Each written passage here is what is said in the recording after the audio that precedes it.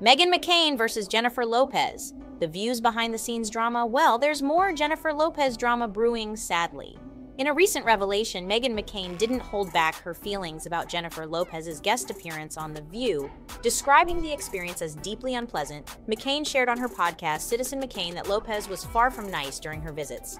I actually feel bad right now because I feel like we're turning a point where there's like bullying happening to J-Lo, and I don't want to add to that. She just is a deeply unpleasant person and had I said this on the fork, she had the biggest entourage I've ever seen, like of a celebrity, more than Kim Kardashian and more than the president. Like I've never seen and I just don't really understand why it was needed. I already said this, it has 2 million views on TikTok. I'm not exposing myself anymore. But why are you looking like that? J-Lo does not have a reputation for being a nice, normal person. In contrast to other high-profile guests who were delightful, Lopez's interactions stood out negatively. McCain emphasized the importance of maintaining a pleasant facade, especially during short TV segments.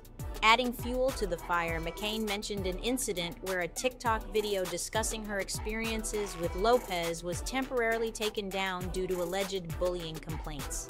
The video, which amassed over 2 million views, painted a less than flattering picture of Lopez's backstage behavior.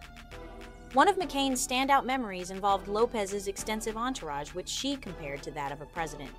She also shared a peculiar anecdote about an employee whose sole job was to hold a lighted mirror for Lopez's touch-ups. Wow, that's probably a great job. As Lopez navigates personal and professional challenges, including rumors of marital issues with Ben Affleck, McCain's comments add another layer to the public's perception of the superstar.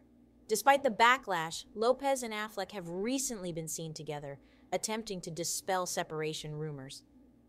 I must admit she's trying to stay afloat, but seems the boat is sinking. Do you think Jennifer is being wrongly put on blast? Let me know in the comments. Also subscribe to the channel. We have some great things brewing.